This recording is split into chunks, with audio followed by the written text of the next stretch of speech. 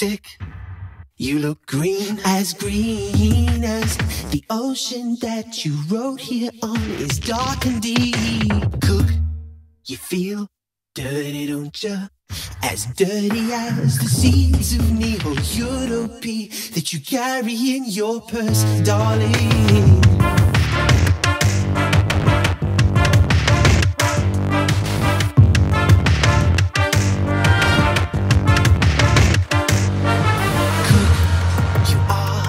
Somewhat of a player, playing both your patrons and the phantoms of the antipodes. But cook, can you, as the makers, curry the favor of the world as she rolls, falls, cracks and breaks. High above it all, Venus is weeping in transit, while against the clockless years she turns her back and begins a countdown. There's a call heard across the waves, an echo received by the silk of the globe. Eons of fossils begin their march, lamenting the ink of a new world order.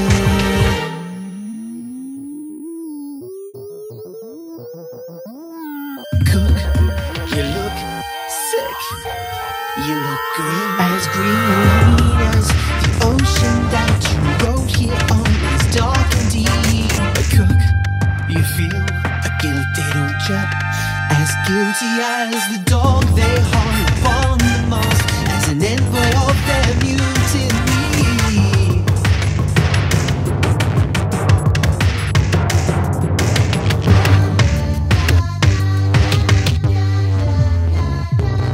But now the mana that you had is dripping off of your jawhorns like a well-cooked cut of a rotten meat.